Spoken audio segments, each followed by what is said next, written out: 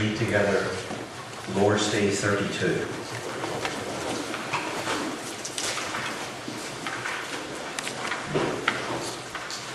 Lord's Day 32 begins the third and final part of the Heidelberg Catechism, dealing with thankfulness. Since then we are delivered from our misery merely of grace through Christ, without any merit of ours, why must we still do good works? Because Christ, having redeemed and delivered us by his blood, also renewed us by his Holy Spirit after his own image, that so we may testify by the whole of our conduct our gratitude to God for his blessings, and that he may be praised by us. Also, that everyone may be assured in himself of his faith by the fruits thereof, and that by our godly conversation others may be gained to Christ. Cannot they then be saved who, continuing in their wicked and ungrateful lives, are not converted to God? By no means. For the Holy Scripture declares that no unchaste person, idolater, adulterer, thief, covetous man, drunkard, slanderer, robber, or any such like, shall inherit the kingdom of God.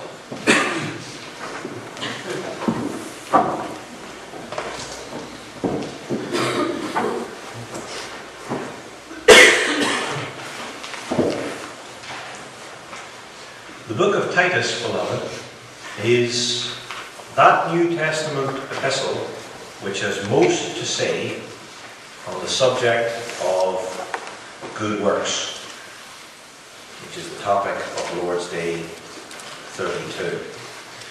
You could even structure this epistle around the theme of good works. You could say that Titus chapter 1 deals with good works and the Church Institute. That Titus 2 deals with good works and the family. And Titus chapter 3, good works with respect to the world around us. If you look with me at this book of Titus, after the greeting in Titus 1, verses 1 through 4,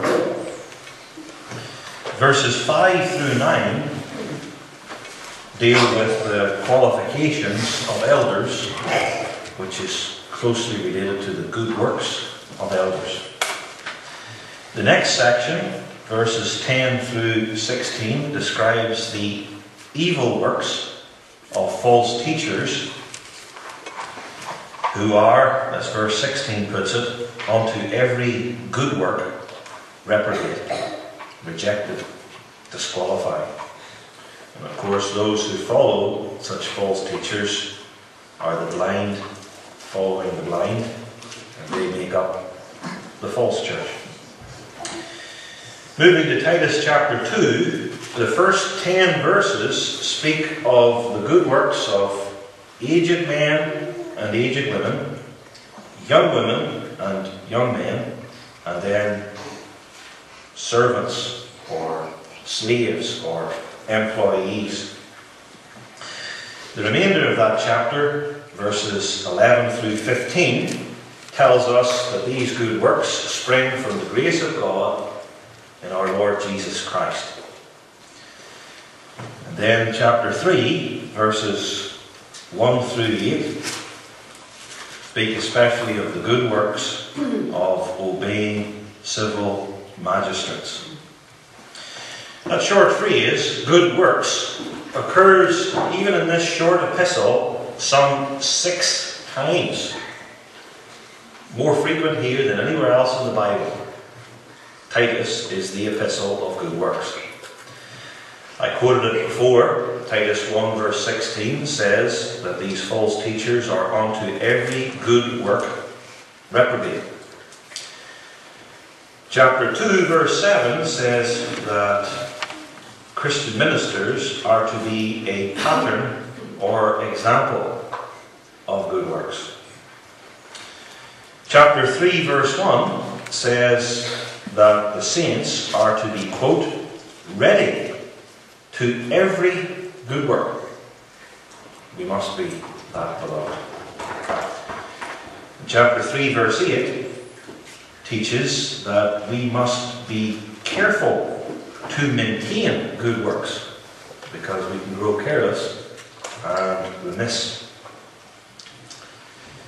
If you look at chapter 3, verse 14, the penultimate verse, it reads, "And let ours," that is, people in the church, God's saints, "let ours also learn to maintain good works for necessary uses, otherwise we become unfruitful." Titus has a lot to say about the necessity and value of good works. And I haven't mentioned one particular one, I'll say that now. Titus 2, verse 14, the one we're going to focus on in connection with Lord's Day 32, says that Jesus Christ gave himself for us with this purpose, that he might redeem us from all iniquity, and purify unto himself a peculiar people, zealous of good works. Are we zealous of good works? Are we as a church zealous of good works? Now, our Heidelberg Catechism, this is representative of the Biblical and Reformed faith too, greatly emphasizes and inculcates the importance of good works.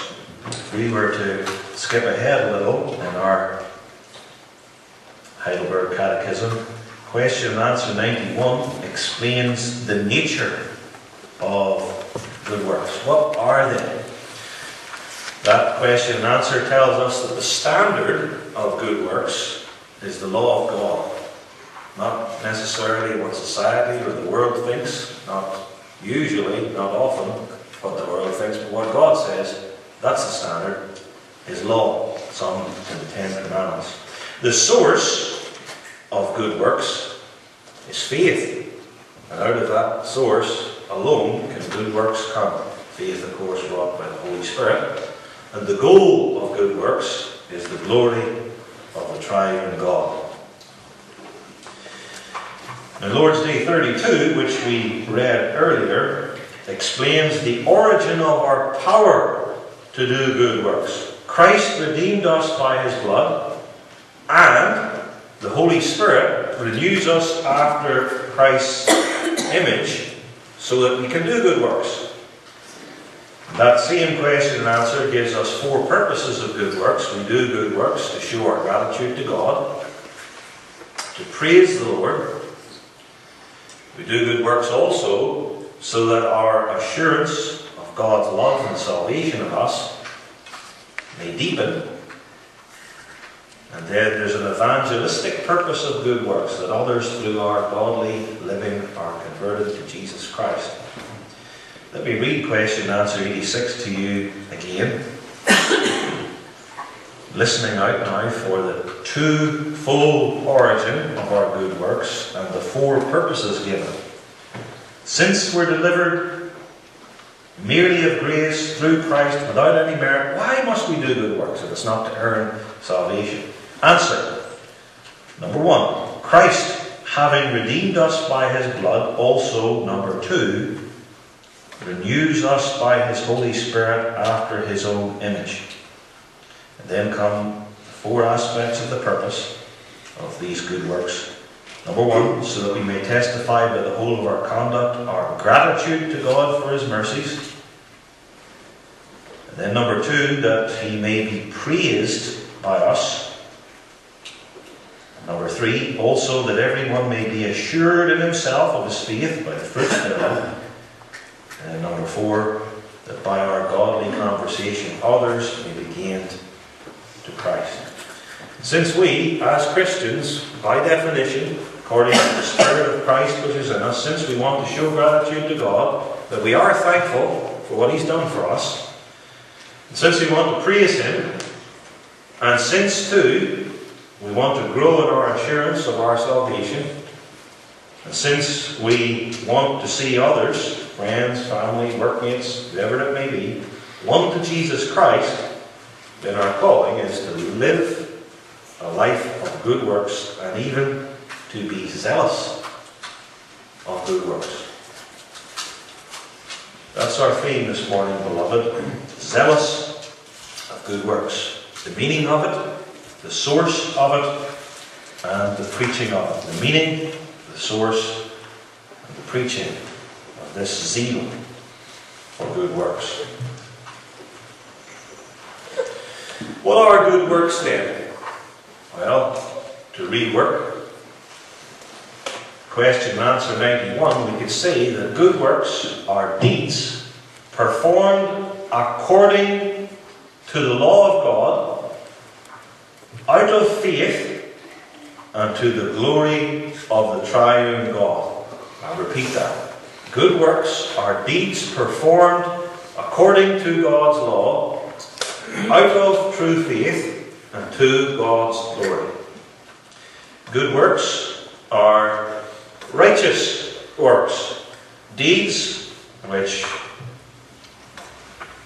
are in keeping with the Ten Commandments, activities which evince the love of God and the neighbour.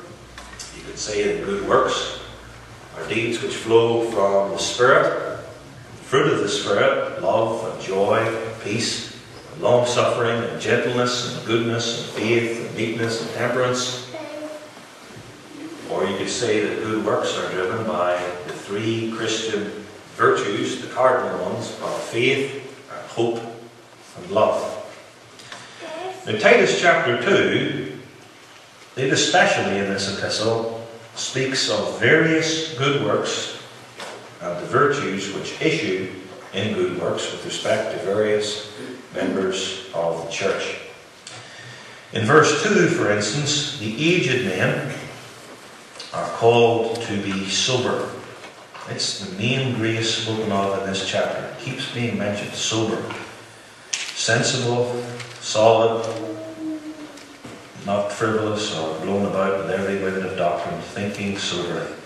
Gravity, temperance, self-control, soundness in the faith and in love and in patience. Verse 3 calls upon the aged women to be holy, dedicated to the Lord's service, so that they're not slanderers or drunkards. And the older women are called to teach the younger women, and to teach the younger women to be sober. That word again.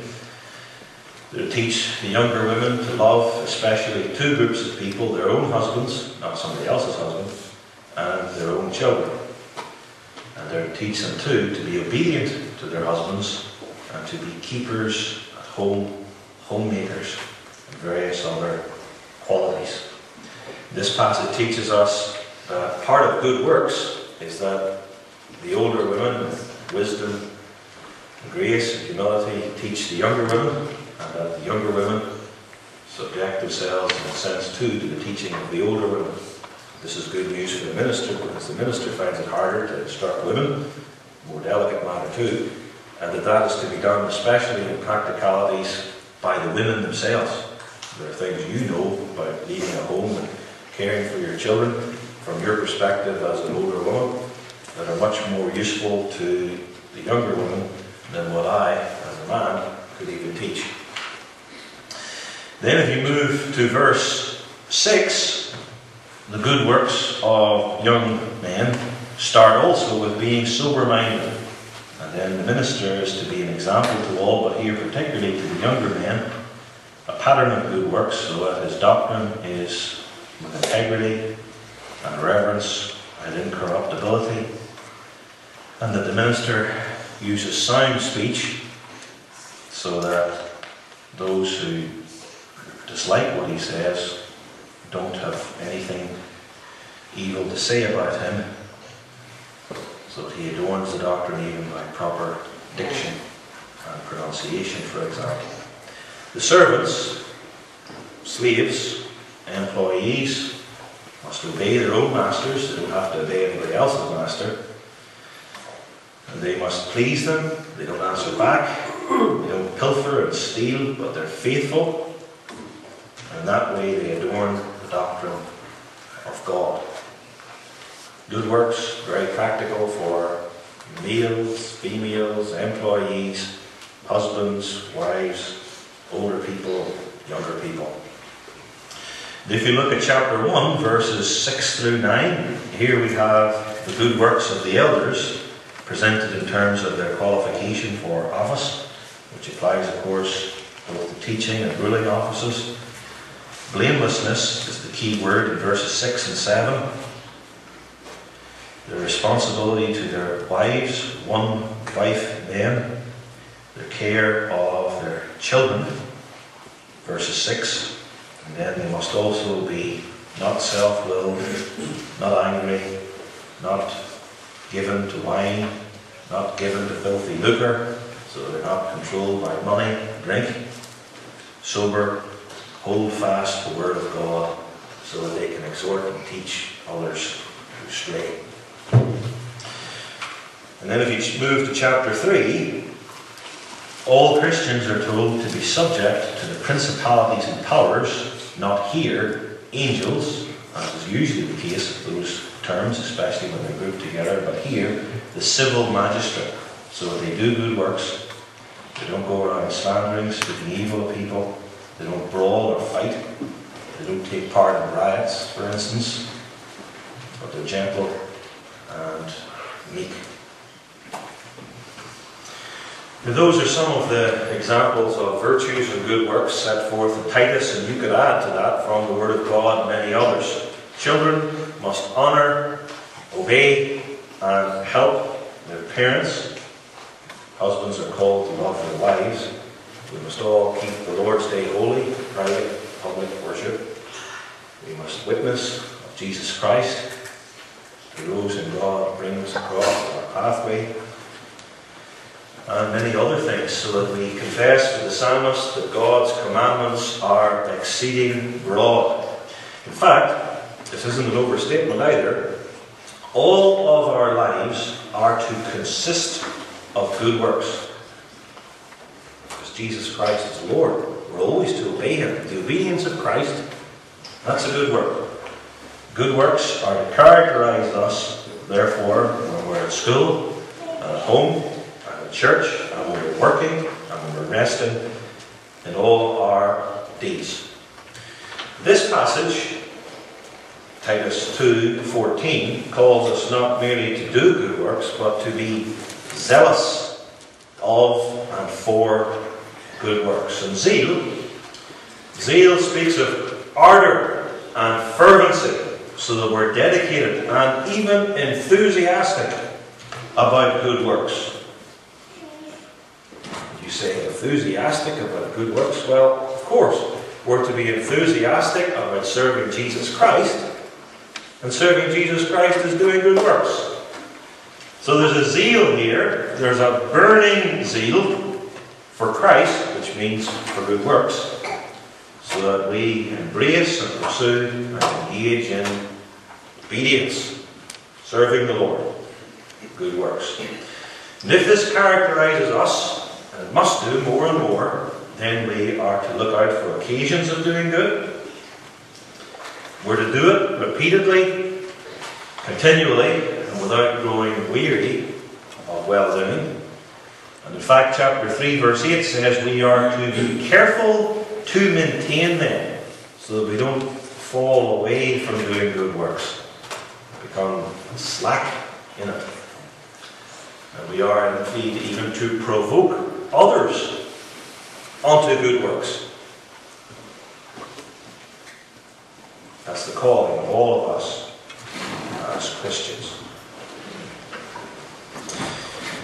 This truth that all the children of God are to be engaged fervently in good works must be underscored. It would be wrong if any were to think, well, I'm not an office bearer, so there isn't much obligation on me to do much in the kingdom of Jesus Christ.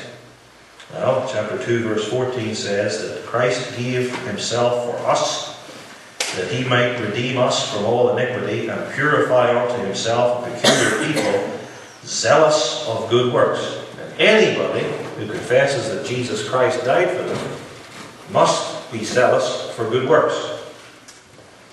And if you say, well, I'm too old. Titus 2 says, the aged men, verse 2, must be sober, grave, temperate, sound in faith. That's not a big step to call those things the virtues of good works.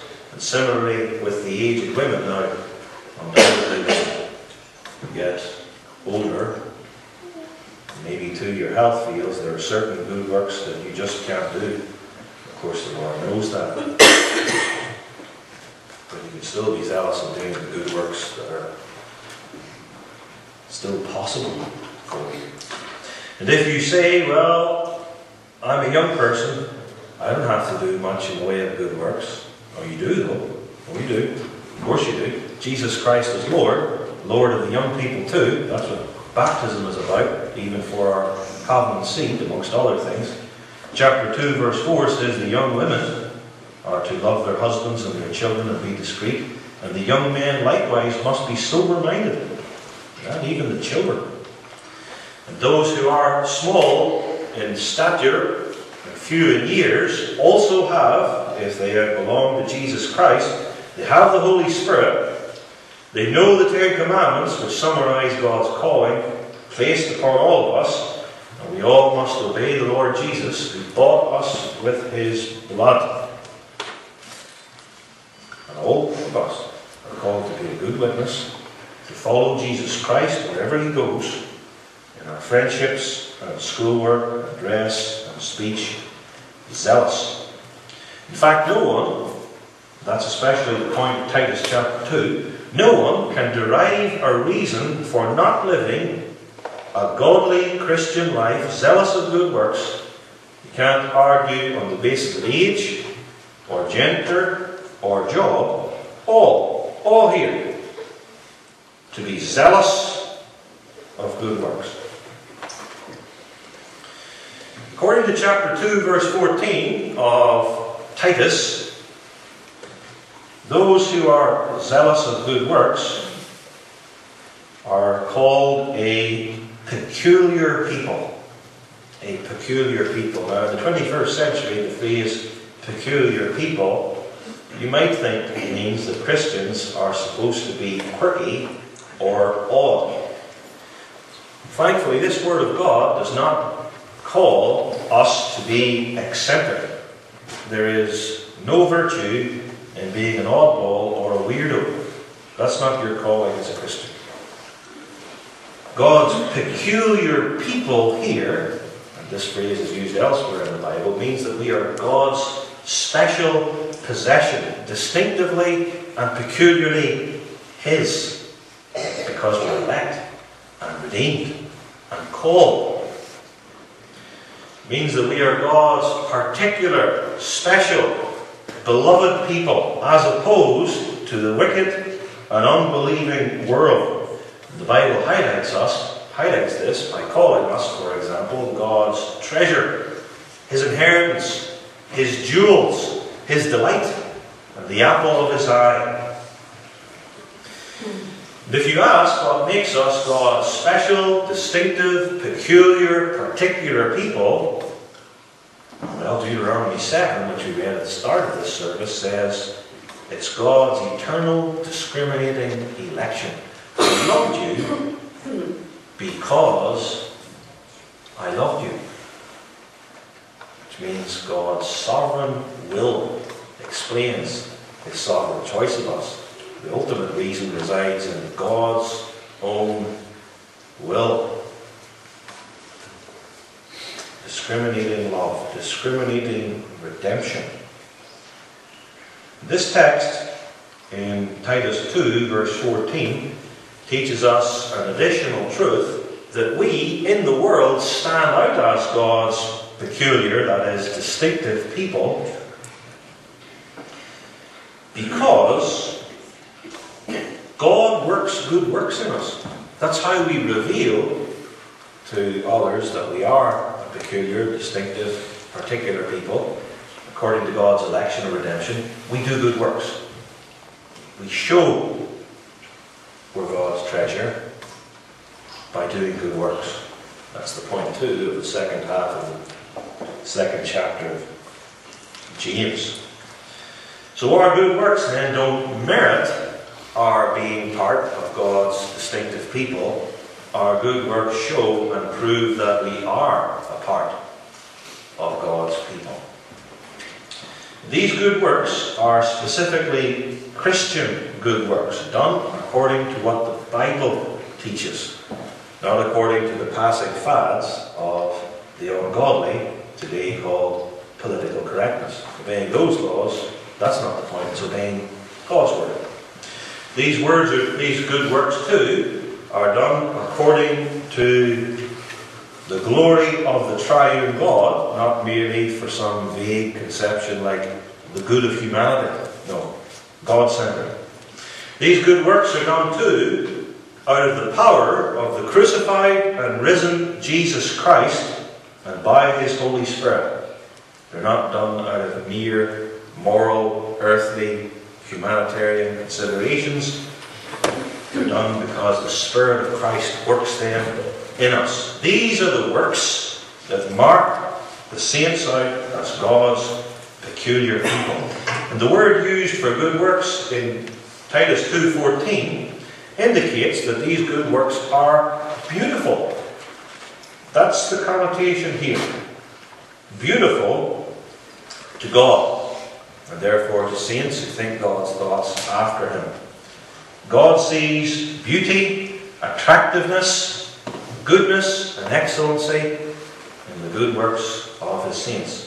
And God is attracted to those good works that He works in us. And He declares, these people are my people. They honour me. My Spirit is working virtues in them that I like and enjoy. This means that we, as a Church of Jesus Christ, must be manifest not only to God, but also to man, as a body of God's own distinctive, special people by being zealous of good works. This means that we must not only be distinctive in our doctrine, and as a Christian who believes the Bible, especially as that's summed faithfully in our three forms of unity, we've got to be distinctive. But we must also be distinctive in our godly Christian living, so that both go together. And that's the point too of Titus chapter 2 verse 1. Speak thou the things which become, are proper and fitting for sound doctrine. Speak the things, the calling of the believer now to do these works, which are in perfect harmony with biblical truth. You see the same thing at the end of Titus 2 verse 10. The servants and employees, and this extends to all classes and groups of Christians, must do good works, that they may adorn the doctrine of God our Saviour in all things. So that our lives are to make attractive and beautiful the doctrines which we teach and believe and hold dear. This means that if we are only distinctive in scriptural and Reformed doctrine, this indicates that there's something wrong, not with our doctrine, but something wrong with us. We adorn it so that people can say they don't make their doctrine ugly by the way they live and behave, but they make it attractive. There's something there that's appealing and winsome about the way they live. That gives us a good witness and a good reputation in our area. That also God uses to attract people to the truth and not repel or repulse them. And this serves evangelism, as Answer 86 puts it, that by our godly conversation others may be gained to Christ. This is the sort of thing too, I'd imagine, which is going to be dealt with more fully at the BRF conference this summer, the which some of us here, Lord willing, will hear. And when I speak about adorning this doctrine by our lives, you'll understand that the purpose is not to make us proud or anything like that, because that's repulsive too. Because we don't boast in ourselves, and we don't say that we made ourselves to differ. Now, if we turn now to the source of these good works, you understand that the flesh can't produce them. You understand too that we didn't make ourselves God's chosen people. We can't even purify our own heart. We're not sufficient of ourselves even to think anything good of ourselves, Paul tells the Corinthians. And we don't have any ability whatsoever to obey God's law, because in us we hate the law of God and we hate God. Titus 2:14 says that Jesus Christ gave himself for us, so that, here's his purpose, he may redeem us from all iniquity and purify unto himself a peculiar, distinctive people, zealous of all good works. Christ redeemed us, delivered us by his blood, says the Heidelberg Catechism, and renews us by his own Spirit, according to his own image, so that we may do good works. This establishes, of course, this inseparable connection between Christ's redemption and our doing good works. It's impossible for anybody for whom Jesus Christ shed his blood not to do good works. Those who don't do good works, Jesus did not die for them. That's simple. The source of our good works lies first of all in God's eternal election of us, because God ordained before the foundation of the world each and every good work of each and every Christian, so that we should walk in them. And I didn't make that up or deduce that from biblical premises, though it would be a valid deduction. That's the express teaching of Ephesians 2 verse 10. The Holy Spirit then enters us, renews our wills, and enables us to obey God's law, not perfectly, but truly. And it all proceeds to us from that cross of Jesus Christ. Here's how it goes then. God eternally foreordains all the good works of all the elect for each and every day, including your coming here by the Spirit to hear and believe God's word. Then at the cross, Jesus died for our sins, and amongst other spiritual benefits, he obtains the Holy Spirit to empower us to do good works. And then that same Spirit, day and daily, works our good works in us. Which means that when every true Christian does a good work by God's grace, it is because 2,000 years ago in another part of this world, the Son of God died at Calvary. That's it. Then, by the way you live, you say, in effect, Jesus Christ died for me. Which means you testify that his death is efficacious and powerful and irresistible and transforming and particular. Because I, by the grace of God, do good works, whereas others who don't believe in him don't do good works. Which shows us too the lie of Arminianism once again.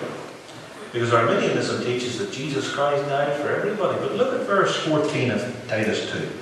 Christ gave himself for us. And the us, of course, are the people of God. Not everybody head for head. And Christ giving himself for us has this purpose, that he redeems us from all iniquity. And most people aren't redeemed from iniquity. So Christ didn't die for them. And this purpose, that he purifies unto himself a distinctive, particular people who are zealous of good works. And most people aren't. Which shows that Jesus Christ did not die for them, because the purpose of his death is to create in those for whom he died good works. This means that when the Christian falls into sin and walks in evil works rather than good works, his lifestyle betrays and contradicts his confession of the gospel. This means that we profess that Jesus died for us, that his death is a transforming power, but then by our evil works we deny it. And of course, if a person does not do good works at all, and dies in this state, we can only conclude that Jesus Christ did not die to redeem him, because if he did redeem him, he would have done good works.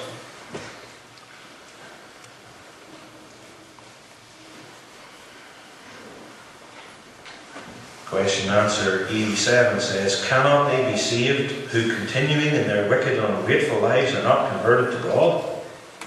By no means. The Scripture declares that people who are unchaste, idolatrous, adulterers, thieves, covetous, drunkards, slanderers, robbers, and such like will not inherit the kingdom of heaven. The Scripture says to such people, then you must repent and believe in Jesus Christ, or you perish everlastingly. The lake of fire is the destiny of such who live that way. And Jesus Christ alone is the only way of forgiveness. And then you'll be able to do good works. And then you'll have assurance that you are part of God's particular, distinctive people. This calling to be zealous of good works must be taught. In fact, that's what the book of Titus is all about. Paul here writes to Titus, who at this stage is working in Crete, in the eastern Mediterranean, and he says, now Titus, you know your calling as an evangelist, and by extension now preacher of the gospel, and I'm going to tell you this is your calling, especially in Crete, because Crete's a bit dodgy. You must preach good works, especially there. Chapter 2, verse 15. These things speak, these things about good works and to various types of people. These things speak and exhort and rebuke with all authority. Let no man despise thee. These good works, therefore, must be taught by you in various ways. These things speak. Verse 15 begins. Speak is a general, broad term. You must speak these things, Titus, in your preaching. You must preach the necessity of good works in your worship services. Our Heidelberg Catechism lays that upon us in Lord's Day 32 and elsewhere. This is also taught too as we sing the Psalms, because as Colossians and Ephesians tell us, we teach and admonish one another. Not only do we sing to God, but as we sing, there's a horizontal aspect. We teach and admonish one another as we listen and think about what we're singing and what others are singing.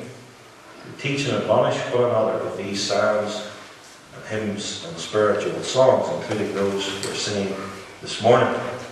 The minister too must also speak about good works in his counselling. So that the same cross which grants us forgiveness grants us also the power to live a godly life.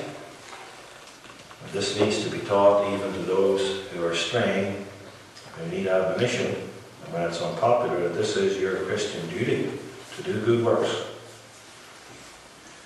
This also takes place in private conversation where opportunity presents itself, and this is too part of family visitation, which is getting near. We're in that part of the year. So that means that the minister's teaching does not simply present information. It does. It even does that first. Sometimes, given the text, it does that mainly. But it involves exhortation. These things speak and exhort. So the minister must not only say that good works are necessary, and they certainly are, but he must command that you and me do them, so that you feel encouraged and exhorted to do them. And this, as with other things, reproof is also necessary. These things speak and exhort and rebuke. So that when the child of God is doing evil works or omitting good works, the minister's office includes pointing this out with humility and trust, calling us all to repentance and obedience. You will understand too that this is a difficult calling for a minister and for elders too, because the office bearers are sinners And nobody likes to risk offending other people. You understand this too, because sometimes it's your calling to admonish others and you find that difficult, and it certainly is. And it's also unpalatable for us to hear admonitions and rebukes. And we instinctively, we all do this, it's our first reaction, we instinctively say, well, who's he to be telling me what to do? He's far too young, the older people may say. Titus here is probably not that old. He's exhorted to be a good example to the young men in chapter 2, verses 6 and 7. And Scripture exhorts Titus and all ministers to exhort aged men and aged women. And the last part of chapter 2 even says, let no man despise thee, whether you're older than them or younger than them, because to the old person, the minister's too young, we don't need to listen to him. To the young person, the minister's too old, what would he know about us? We don't have to listen to him. And you can always work out an excuse for not doing what the Word of God says if you think hard enough. And because we're depraved of ourselves, we do think about such things. Age is never the issue. Although age and maturity may help the minister and make it easier to listen to what he says, if he's your age, fair enough. But age isn't the issue. It's office. Do we believe that Jesus Christ speaks through his word, through the offices that he has appointed? Do we believe that Christ is represented by his representatives? That's the issue. That's the issue. And if the young people say, well, what would he know? He's not a teenager anymore. I don't have to listen to him. He doesn't know my struggles. That's true enough. You don't have to listen to me, as I am, but you do have to listen to Jesus Christ, who speaks through his office bearers. So you do have to listen. And the minister is told to speak and exhort and rebuke, verse 15 says, with all authority. With all authority. That authority, of course, is if he speaks according to the Word of God. If he doesn't speak according to the Word of God, he has zero authority, and you better not listen to him. And that all authority, too, is the authority of Jesus Christ himself, who's the incarnate Son of God. All the authority of Christ. He who hears you, hears me. And he who doesn't hear you, doesn't hear me. That's authority. The minister doesn't have to shout and lower the roof off, but you just believe that's authority, if the Scripture is rightly explained and applied. Hard to believe, because it's just a man, but God says so in his word. And in connection with this, the minister who exhorts us to good works must not allow himself to be despised for any reason or by anybody, no matter what status or what academic qualifications the minister has or doesn't have, or the despiser has or doesn't have. That's verse 15. These things speak and exhort and rebuke with all authority. Let no man despise thee. The word despised here is intriguing because it carries the idea of thinking around or bypassing. And you can immediately see what this word of God is getting at. Let no man in your exhortations, and in your exhortations to good works, that's the context of Titus chapter 2, bypass you or think around your biblical exhortation and reproof and teaching. And this is added at the end of all these exhortations to good works, because the people of God, being sinful, and sheep too, are immediately tempted to do this. You are. I am. That's us. That's our nature, just fallen. We're immediately tempted to despise. And how can I get out of that? It's like a new tax law. New tax law goes in, what does the businessman think? Where are the loopholes? How can I get around paying taxes? Well, God brings his word and we immediately, how can I get around that? Is there any way out? That's how we operate. But if a minister or an elder, as Christ's representative, bringing God's word, not their own, is bypassed by you, then you're in sin. Then you're headed for disaster. There is only one way down. And in this passage, you see, thinking around or bypassing the biblical teaching of office bearers, especially here in the preaching, means you will necessarily decrease in good works. That's the context. And when you decrease in good works, you increase in something else. Bad works. You will decrease in good works and increase in bad works. And then, as chapter 2, 12 and 13 puts it, you'll find it harder to deny ungodliness. You'll struggle to oppose your worldly lusts. It'll become more difficult to live soberly and righteously and godly in this present world or age. Creation and fall to the end of the world. This world is under sin, and it'll be a struggle, and you will think much less of the blessed hope of the glorious coming of our great God and Saviour Jesus Christ. Verse 13 here teaches our great God and our Saviour is Christ. He's not only our Saviour, He's our great God. And then these four purposes in answer to 86. Gratitude through good works. You'll not be as grateful. Praising God, you'll not think much about it. It'll be wearisome to you. Your assurance will wane, as it does. Confidence that you're a child of God, that He loves you, it will wane, it always does. That's how God works. And we will not even give a hoot about the conversion of others. But on the other hand, and this is the main point of Titus 2, in the way of heeding the authoritative speaking, exhorting and rebuking, particularly now about good works, we will become more and more zealous of good works. The power to do good works comes to us through the cross of Jesus. As the Canons put it, this power is conferred on us by means of admonitions. So let's heed this authoritative, exhortative word and be zealous of good works, showing ourselves to be a special people and love Him who gave Himself for us that we might do them.